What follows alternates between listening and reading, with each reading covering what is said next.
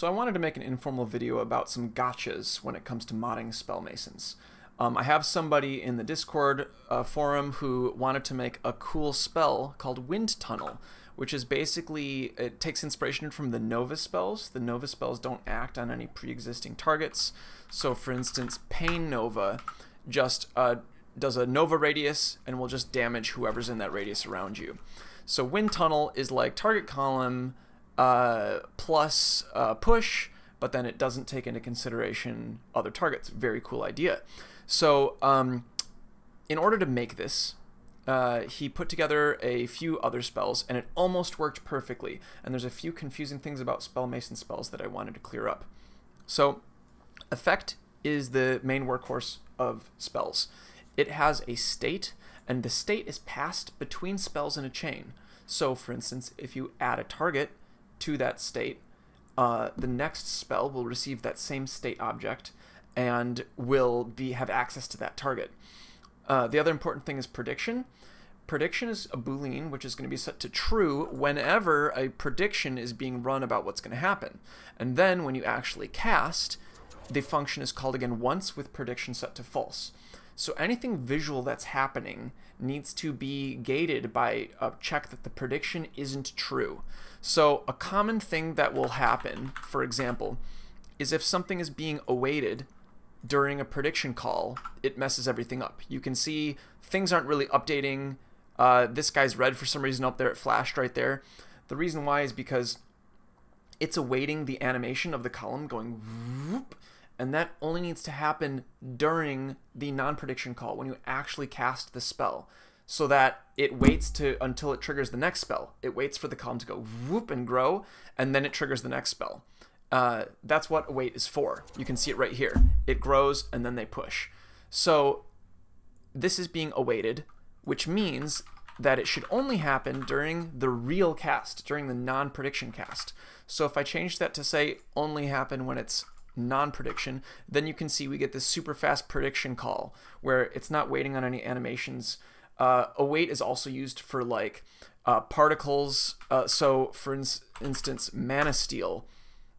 Here's a make mana trail that returns a promise, and you can await promises. So I make an array of promises, and then I await all of them. So it says when all of the mana trails come back into me, carry on. That's basically how that works. So yeah, the original code. So the few things that were wrong with it was there was a for loop that was checking each target. So targets are like if I do target circle. Okay, now all of these guys that are red are going to be a target on the state object.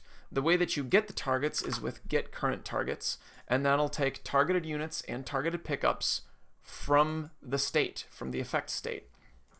Okay, and then oftentimes for most spells you want to loop through those. Like if you want to slash each unit, you want to loop through those and slash.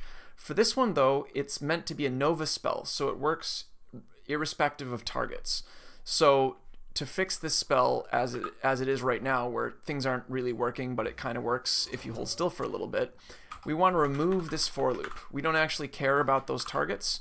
We want to add an if not prediction, just like I said before, around the animate.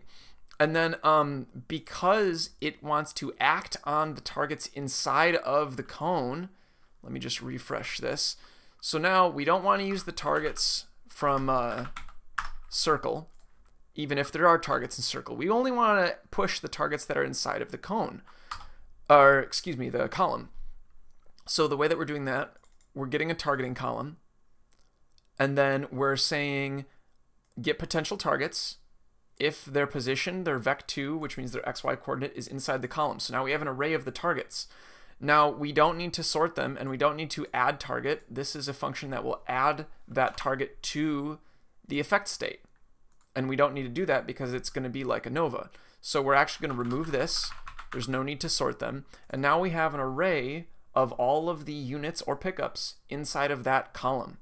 So now we can use that directly. You can see push targets right here is trying to get targets from the state. Again, we don't want those. So instead of using push targets, we're just going to use the targets from within column. And look at that. So now it's working. And just to prove that it's not using the target circle guys, it's only pushing the ones inside of the column. it's not pushing the ones that are targeted, even though those ones would get bloated or slashed or whatever. So, to recap, effect is the main workhorse of the spells. The state passes between effect calls for each spell in a chain. If you want to use the quantity, like if I do multiple wind tunnels, I don't have the mana for it. Let me just do a super me so I have the mana. If you wanted to like push them farther, and I did wind tunnel, wind tunnel, wind tunnel. Okay, so it's actually growing, so it is using the quantity. And you can see it's using that in adjusted radius boost.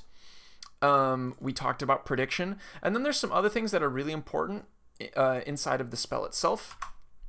So if we go into spell and we go into iCard, which is usually what you want, there's a few things that you might want to know. Expense scaling is how expensive the spell gets as you use it over and over. For really ultra powerful spells like Ultra Clone, this should be above 1 because otherwise it's just too cheap. It doesn't scale enough in terms of cost.